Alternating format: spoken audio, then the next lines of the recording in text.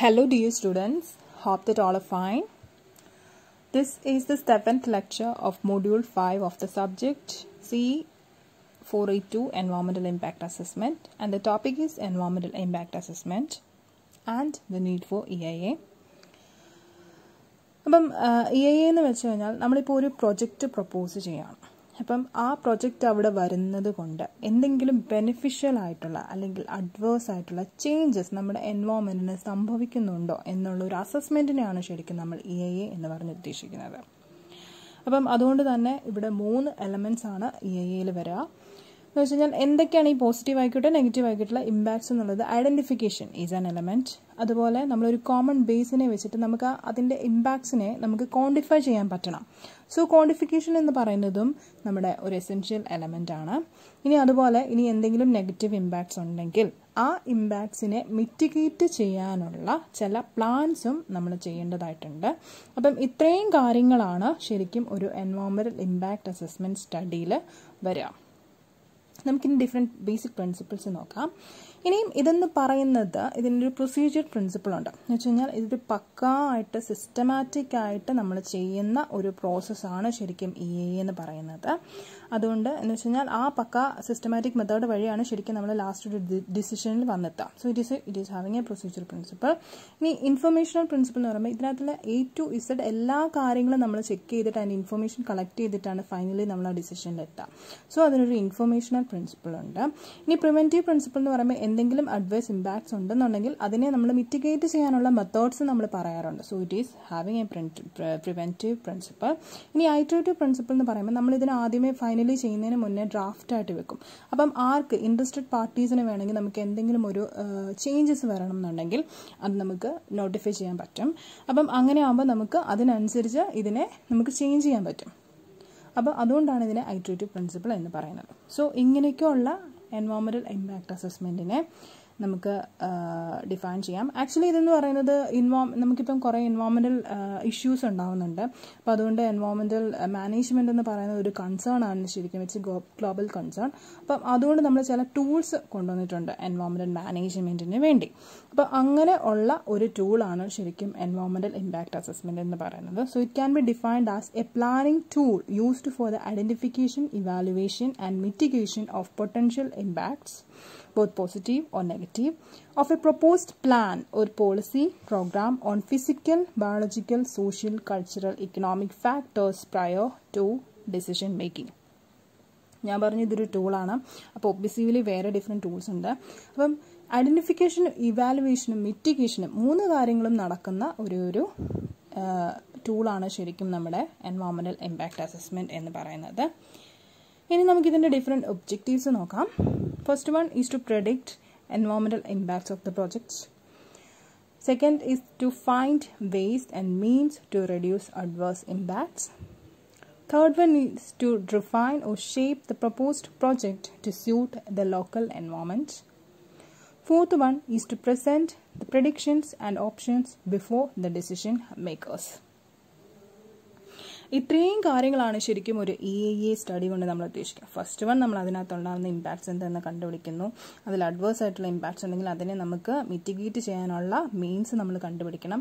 അതുപോലെ ലോക്കൽ എൻവയോൺമെൻറ്റിനുമായിട്ട് കൂടി ചേർന്ന് നിൽക്കുന്ന രീതിയിൽ നമ്മുടെ ആ പ്രോജക്റ്റിനെ നമുക്ക് റീഷേപ്പ് ചെയ്യാൻ പറ്റുന്ന രീതിയിൽ നമ്മൾ ചെയ്യും. അതുപോലെ നമ്മൾ പ്രെഡിക്ഷൻസും ഓപ്ഷൻസും നമ്മൾ ശരിക്കും ഫൈനൽ ഡിസിഷൻ മേക്കേഴ്സിന് കൊടുക്കുകയാണ് ശരിക്കും ഇതുകൊണ്ട് ഉദ്ദേശിക്കുന്നത്. ഇനി നമുക്കിതിൻ്റെ ഇവല്യൂഷൻ നോക്കാം. ആക്ച്വലി 1969 ആണ് യുണൈറ്റഡ് സ്റ്റേറ്റ്സിലാണ് ഈ EIA എന്ന് പറഞ്ഞ ഈ പ്രോസസ്സ് ശരിക്കും കൊണ്ടുവന്നത്. അതിനുശേഷം പല കൺട്രീസ് ഇതിനെ അഡോപ്റ്റ് ചെയ്തു. ഇന്ത്യയിൽ ശരിക്കും ഇത് വരുന്നത് 1994 അപ്പം 1994 മുന്നേ വരെയുള്ള നമ്മുടെ ഡിഫറെൻറ്റ് ഡെവലപ്മെൻറ്റ് പ്രോജക്ട്സ് എന്ന് പറയുന്നത് ആകെ 2 കാര്യങ്ങൾ മാത്രമേ നമ്മൾ നോക്കാറുണ്ടായിരുന്നുള്ളൂ. എന്ന് വെച്ച് കഴിഞ്ഞാൽ ഒന്ന് technical feasibility, second one is cost benefit analysis. Technical feasibility എന്ന് പറയുമ്പോൾ ആ പ്രൊജക്റ്റ് എന്ന് പറയുന്നത് ശരിക്കും ഫീസിബിൾ ആണോ, ടെക്നിക്കലി പോസിബിൾ ആണോ എന്നുള്ള കാര്യം മാത്രമേ നമ്മൾ നോക്കാറുണ്ടായിരുന്നുള്ളൂ. പിന്നെ കോസ്റ്റ് ബെനിഫിറ്റ് അനാലിസിസ് എന്ന് പറയുന്നത് നമ്മുടെ ആ പ്രൊജക്റ്റിൻ്റെ കോസ്റ്റ് വെച്ചിട്ട് നമുക്ക് ആ സൊസൈറ്റിക്ക് അതിനനുസരിച്ചുള്ള ബെനിഫിറ്റ്സ് കിട്ടുന്നുണ്ടോ എന്നുള്ളതും കൂടെ നോക്കുക. അങ്ങനെ ഈ 2 കാര്യങ്ങൾ മാത്രമേ നമ്മൾ നോക്കുന്നുണ്ടായിരുന്നുള്ളൂ. അപ്പം അത് മാത്രം പോരാ, നമുക്ക് എൻവയോൺമെൻറ്റൽ മാനേജ്മെൻറ്റ് ഇഷ്യൂസും കൂടെ നോക്കണമെന്ന് വന്നിട്ട് 1986 നമുക്കൊരു എൻവയോൺമെൻറ്റൽ പ്രൊട്ടക്ഷൻ ആക്ട് വന്നു. അപ്പോൾ അതിനുശേഷമാണ് ശരിക്കും 1994 നമ്മൾ EIA നോട്ടിഫിക്കേഷൻ എന്ന് പറഞ്ഞിട്ട് ഒരു ലോ കൊണ്ടുവന്നത്. അപ്പം അതിൻ്റെ മേജർ ഇതെന്ന് വെച്ച് കഴിഞ്ഞാൽ നമുക്ക് ചില പ്രൊജക്ട്സിന് എൻവയോൺമെൻറ്റൽ ക്ലിയറൻസ്, നിങ്ങൾ സാധാരണ കേട്ടിട്ടുള്ളൊരു ഇതാണ് എൻവയോൺമെൻറ്റൽ ക്ലിയറൻസ് സർട്ടിഫിക്കറ്റ് കിട്ടി എന്നുള്ളത്. സോ ആ ചില പ്രോജക്ട്സുകൾക്ക് എൻവയോൺമെൻറ്റൽ ക്ലിയറൻസ് സർട്ടിഫിക്കറ്റ് കിട്ടണം എന്ന് മാൻഡേറ്ററി ആക്കി കൊണ്ടുവന്നതാണ് ശരിക്കും 1994 EIA നോട്ടിഫിക്കേഷൻ എന്ന് പറയുന്നത്.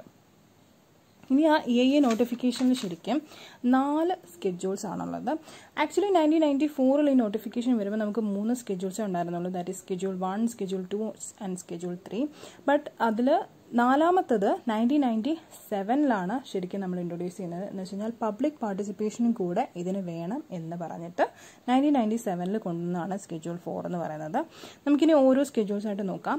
സ്കെഡ്യൂൾ 1 എന്ന് പറയുന്നത് ശരിക്കും ഏതൊക്കെ പ്രൊജക്ട്സിനാണ് എൻവയോൺമെൻറ്റൽ ക്ലിയറൻസ് സർട്ടിഫിക്കറ്റ്സ് വേണ്ടത്. അതായത് സെൻട്രൽ ഗവൺമെൻറ് ആണ് നമുക്ക് എൻവയോൺമെൻറ്റൽ ക്ലിയറൻസ് സർട്ടിഫിക്കറ്റ് തരുന്നത്. അത് ഏതൊക്കെ പ്രൊജക്ട്സിനാണ് മാൻഡേറ്ററി ആയിട്ട് വേണ്ടത് എന്നുള്ളൊരു ലിസ്റ്റാണ് ശരിക്കും സ്കെഡ്യൂൾ 1 എന്ന് പറയുന്നത്. അപ്പം അതിൽ വരുന്നത് nuclear power projects and related projects such as heavy water plants, nuclear fuel complex, അങ്ങനെയുള്ള കാര്യങ്ങളെല്ലാം വരും. ഇനി റിവർ വാലി പ്രോജക്ട്സ്, അതായത് ഹൈഡൽ പവർ ആയിക്കോട്ടെ, ഇറിഗേഷൻ ആയിക്കോട്ടെ, എല്ലാം അങ്ങനെ വരും. ഇനി ports, harbours, airports etcetera. Then petroleum refineries including crude and product pipe lines. ഇനി കെമിക്കൽ ഫെർട്ടിലൈസേഴ്സ്, അത് ഏത് ടൈപ്പുള്ള ഫെർട്ടിലൈസേഴ്സ് ആയിക്കോട്ടെ അതിനെല്ലാം വരും. അതുപോലെ പെസ്റ്റിസൈഡ്സിനും വരും. അപ്പം ഇങ്ങനെയുള്ള പ്രൊജക്ട്സിനെല്ലാം മസ്റ്റായിട്ട് എൻവയോൺമെൻറ്റൽ ക്ലിയറൻസ് സർട്ടിഫിക്കറ്റ് സെൻട്രൽ ഗവൺമെൻറ്റിൽ നിന്ന് കിട്ടണം എന്ന് നമ്മൾ EIA നോട്ടിഫിക്കേഷൻ ബൈ 1994 പറഞ്ഞു വെച്ചു. ഇനി സ്കെഡ്യൂൾ 2 എന്ന് പറയുമ്പം നമുക്ക് നമ്മളിപ്പോൾ ഒരു പ്രൊജക്റ്റ് കൊണ്ടുവരാൻ പോവാണ്. അപ്പം ആ പ്രോജക്റ്റിന് നമുക്ക് എൻവയോൺമെൻറ്റൽ ക്ലിയറൻസ് സർട്ടിഫിക്കറ്റ് വേണം. ബിക്കോസ് നമ്മൾ ആ ലിസ്റ്റിൽ പെടുന്നതാണ്. അപ്പം അതിനു വേണ്ടി നമ്മൾ ഗവൺമെൻറ്റിൽ നിന്ന് അത് കിട്ടാൻ വേണ്ടി നമ്മളൊരു ആപ്ലിക്കേഷൻ അയക്കണം. അപ്പോൾ ആ ആപ്ലിക്കേഷൻ ഫോമാണ് ശരിക്കും സ്കെഡ്യൂൾ 2 വരുന്നത്. അപ്പോൾ നമ്മൾ എന്താ ചെയ്യുന്നതെന്ന് വെച്ച് കഴിഞ്ഞാൽ നമ്മുടെ നെസസറി ഡോക്യുമെൻറ്റ്സ് എന്താ കാര്യം ഇതൊക്കെയാണ് സംഭവം എന്നൊക്കെ വെച്ചിട്ടുള്ള നെസസറി ഡോക്യുമെൻറ്റ്സ് വിത്ത് ഈ ആപ്ലിക്കേഷൻ ഫോം, ഡ്യൂലി ഫിൽഡ് ആയിട്ടുള്ള ഈ ആപ്ലിക്കേഷൻ ഫോം വെച്ചിട്ട് നമ്മൾ union ministry of environment and ഫോറസ്റ്റിനാണ് ശരിക്കും നമ്മൾ ഇതിൻ്റെ ആപ്ലിക്കേഷൻ കൊടുക്കാം. അപ്പം ഇത് എങ്ങനെ എന്തൊക്കെ നെസസറി ഡോക്യുമെൻറ്റ്സ് ആണ് ഇതിന് വേണ്ടത്, അതിൻ്റെ ആപ്ലിക്കേഷൻ ഫോം, ഇങ്ങനെയുള്ള കാര്യങ്ങളൊക്കെയാണ് ശരിക്കും സ്കെഡ്യൂൾ 2 വരുന്നത്.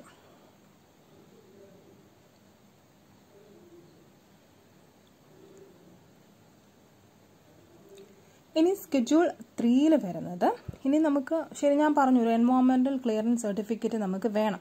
പക്ഷെ ആരാണ് നമുക്ക് സർട്ടിഫിക്കറ്റ് തരേണ്ടത്? അപ്പം അതൊരു എക്സ്പേർട്ട് കമ്മിറ്റിയാണ് നമുക്ക് തരേണ്ടത്. അപ്പോൾ ആ എക്സ്പേർട്ട് കമ്മിറ്റിയിൽ ആരൊക്കെ വേണം, എന്തൊക്കെയാണ് അവർ ചെയ്യേണ്ടത്, അങ്ങനെയുള്ള കാര്യങ്ങളാണ് സ്കെഡ്യൂൾ 3 വരുന്നത്. അപ്പം ഈ എക്സ്പേർട്ട് കമ്മിറ്റിയിൽ ശരിക്കും ചില എക്സ്പേർട്സ് ആണ് വരുന്നത്. ആ എക്സ്പേർട്സ് എന്ന് പറയുന്നത് വേരിയസ് ഡിസിപ്ലിൻസ് എന്നാണ് വരിക.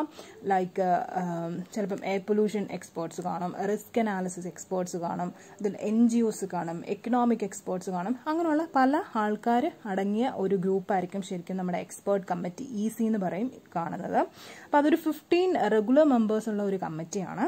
ഇനി അവർ എല്ലാ മാസവും ഒരു തവണയെങ്കിലും അവരുടെ മീറ്റിംഗ് ഉണ്ടാവാറുണ്ട്. ഇനി അത് മാത്രമല്ല ഓരോ 3 വർഷവും ഇതിനെ റീകോൺസ്റ്റിറ്റ്യൂട്ട് ചെയ്യാറുണ്ട്. എന്ന് വെച്ച് കഴിഞ്ഞാൽ ആ മെമ്പേഴ്സിനെയൊക്കെ മാറ്റി റീഷഫിൾ ചെയ്ത് വേറെ കുറേ പേരും കൂടെ ആഡ് ചെയ്തിട്ട് അങ്ങനെ നമ്മൾ റീഡിസൈൻ ചെയ്യുന്ന പരിപാടിയാണ്. ഇനി സ്കെഡ്യൂൾ 4 എന്ന് പറയുന്നത് ഞാൻ പറഞ്ഞു 1997 ഇൻട്രൊഡ്യൂസ് ചെയ്ത സാധനമാണ്. എന്ന് വെച്ച് കഴിഞ്ഞാൽ പബ്ലിക്കിന്റെ പാർട്ടിസിപ്പേഷനും കൂടെ നമ്മളിവിടെ കൊണ്ടുവന്നു. എന്ന് വെച്ച് കഴിഞ്ഞാൽ അതിനുവേണ്ടി നമ്മൾ എന്താ ചെയ്യുന്നത് വെച്ചാൽ പബ്ലിക് ഹിയറിംഗ് ആണ് നടത്തുക. അത് സ്റ്റേറ്റ് പൊല്യൂഷൻ കൺട്രോൾ ബോർഡ് അല്ലെങ്കിൽ ഡിസ്ട്രിക്ട് കളക്ടറാണ് പബ്ലിക് ഹിയറിംഗ് വിളിച്ച് വരുത്തുക. അതായത് നമ്മുടെ MOF ഇത് പോകുന്നതിന് മുന്നേ ആണ് ഇത് ചെയ്യുക.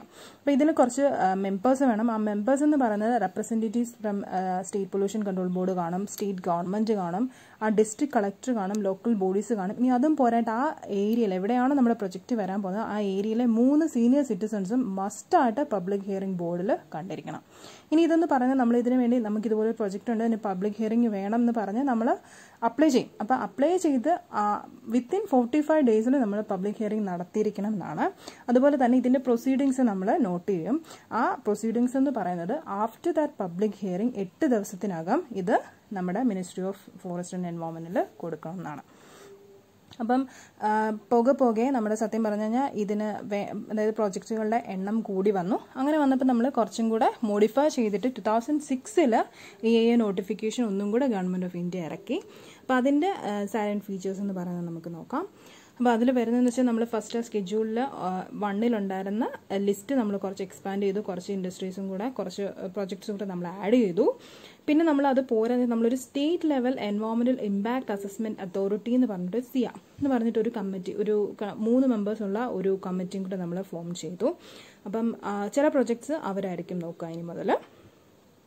ഇനി അത് പോരാഞ്ഞിട്ട് നമ്മുടെ ഈ സ്കെഡ്യൂൾ 1 വരുന്ന ആ പ്രോജക്ട്സിനെയെല്ലാം പിന്നെയും നമ്മൾ കാറ്റഗറൈസ് ചെയ്തു. കാറ്റഗറി എ, കാറ്റഗറി ബി എന്ന് പറഞ്ഞിട്ട് നമ്മൾ പിന്നെയും അതിനെ കാറ്റഗറൈസ് ചെയ്തു. ഇനി അതും പോരാഞ്ഞിട്ട് നമ്മുടെ എക്സ്പേർട്ട് കമ്മിറ്റി, EC എന്ന് പറഞ്ഞ എക്സ്പേർട്ട് കമ്മിറ്റിയെ നമ്മൾ ഒന്നും കൂടെ റീഡിസൈൻ ചെയ്തിട്ട് എക്സ്പേർട്ട് അപ്രൈസൽ കമ്മിറ്റി EAC എന്ന് പറഞ്ഞ് നമ്മൾ മോഡിഫൈ ചെയ്തു. എന്ന് വെച്ച് കഴിഞ്ഞാൽ അവരിൽ എടുക്കേണ്ട കുറച്ചും കൂടെയൊക്കെ കുറേ കാര്യങ്ങളൊക്കെ ഇൻക്ലൂഡ് ചെയ്തിട്ട് അതിനെ മൊത്തത്തിൽ റീഡിസൈൻ ചെയ്തു. അപ്പോൾ ഞാൻ പറഞ്ഞു നമ്മൾ നമ്മുടെ സ്കെഡ്യൂൾ 1 പ്രൊജക്ട്സിനെ നമ്മൾ ഡിവൈഡ് ചെയ്തു എന്ന് പറഞ്ഞു. കാറ്റഗറി എ എന്നും കാറ്റഗറി ബി എന്നും പറഞ്ഞിട്ടാണ് നമ്മൾ ഡിവൈഡ് ചെയ്തിരിക്കുന്നത്. അപ്പോൾ അതിൽ കാറ്റഗറി എയിൽ വരുന്ന എല്ലാ പ്രൊജക്ട്സ് എന്ന് പറയുന്നത് മസ്റ്റ് നമ്മുടെ MOEF തന്നെ ചെയ്യേണ്ട കാര്യങ്ങളാണ്, ചില പ്രൊജക്ട്സ് ആണ്. ഇനി കാറ്റഗറി ബി എന്ന് പറയുമ്പോൾ ഞാൻ ഈ പറഞ്ഞ ആ സിയ എന്ന് പറഞ്ഞ പുതിയ ഒരു കമ്മിറ്റി നോക്കേണ്ട പ്രൊജക്ട്സ് ആണ് ശരിക്കും. അതിൽ തന്നെ 2 രീതിയിൽ കാറ്റഗറി B1 എന്നും കാറ്റഗറി B2 എന്നും പറഞ്ഞ് നമ്മൾ പ്രൊജക്ട്സിന് ഡിവൈഡ് ചെയ്തിട്ടുണ്ട്. അപ്പം അതിൽ ചിലതിന് EIA ക്ലിയറൻസ് വേണ്ട, ചിലതിന് EIA ക്ലിയറൻസ് വേണമെന്നതിന് നമ്മൾ കാറ്റഗറി B1 എന്ന് പറഞ്ഞു, വേണ്ടതിന് നമ്മൾ കാറ്റഗറി B2 എന്ന് പറഞ്ഞു. ഇത് ഡിസൈഡ് ചെയ്യുന്നത് ശരിക്കും CA ആണ്. CA നോക്കിയിട്ടാണ് ഇത് EIA ക്ലിയറൻസ് വേണ്ടതാണോ വേണ്ടാത്തതാണോ എന്ന് നമ്മൾ ഡിസൈഡ് ചെയ്യാം. അപ്പോൾ ഇത്രയാണ് നിങ്ങൾ silent features of 2006 EIA government of India notification അറിഞ്ഞിരിക്കേണ്ടത്. ഇനി നമുക്ക് എന്തിനാണ് ശരിക്കും നമുക്ക് EIA ചെയ്യേണ്ടതെന്നുള്ളതിൻ്റെ നീഡ് നോക്കാം. First one is to identify and assess any potential adverse എൻവയോൺമെന്റൽ effects of A new development. നമ്മളിപ്പോൾ ഒരു പുതിയതായിട്ട് ഒരു പ്രൊജക്റ്റ് അല്ലെങ്കിൽ ഒരു ഡെവലപ്മെന്റൽ ആക്ടിവിറ്റി കൊണ്ടുവരികയാണ്. അപ്പം അതിന് എന്തെങ്കിലും എൻവയോൺമെന്റിനെ എഫക്റ്റ് ചെയ്യുന്ന എന്തെങ്കിലും അഡ്വേഴ്സ് എഫക്ട്സ് ഉണ്ടോ എന്നാണ് നമ്മൾ നോക്കാം. അപ്പം അത് നോക്കാൻ വേണ്ടി നമുക്ക് EIA ആണ് നമ്മുടെ ടൂള്. അതുപോലെ അത് ഉണ്ടെങ്കിൽ തന്നെ അതിനെ നമുക്ക് റെഡ്യൂസ് ചെയ്യണം, അതിൻ്റെ കാര്യം നോക്കുന്നത് EIA ആണ്. അതുപോലെ ഇനിയും നമുക്ക് പ്ലാനിങ്, ഡിസൈനിങ്, ഡിസിഷൻ മേക്കിംഗ് പ്രോസസ്സിൽ അങ്ങനെ ആ ഒരു എൻറ്റയർ പ്രോജക്റ്റിൽ എവിടെയെങ്കിലും എൻവയോൺമെന്റിന് എന്തെങ്കിലും കോൺസിക്വൻസസ് വരുന്നുണ്ടോ എന്ന് ചെക്ക് ചെയ്യുന്നതും നമ്മുടെ EIA ആണ്. അതുപോലെ നമ്മൾ ഇങ്ങനെ ഒക്കെ പറഞ്ഞു വെച്ച് ഇങ്ങനെ ചെയ്യണം അങ്ങനെ ചെയ്യണം എന്നാലേ ഇതിന് ഇങ്ങനെ പോസിറ്റീവായിട്ടുള്ള എഫക്റ്റ് വരത്തുള്ളൂ എന്നൊക്കെ നമ്മൾ പറഞ്ഞു വെക്കും. പക്ഷെ ആ പറഞ്ഞു വെക്കുന്ന അതേപോലെ ചെയ്യുന്നുണ്ടോ എന്ന് മോണിറ്റർ ചെയ്യുന്നതും നമ്മുടെ EIAയുടെ ഡ്യൂട്ടിയാണ്. അപ്പം ഇത്രയും കാര്യങ്ങളാണ് EIA പറ്റി, അതിൻ്റെ നീഡിനെ പറ്റി നിങ്ങൾ അറിഞ്ഞിരിക്കേണ്ടത്. അപ്പം ഇത് വെച്ചിട്ട് മാക്സിമം ഒരു നോട്ട് പ്രിപ്പയർ ചെയ്യാൻ ചോദിച്ചു കഴിഞ്ഞാൽ അത്യാവശ്യം എഴുതാൻ പറ്റണം.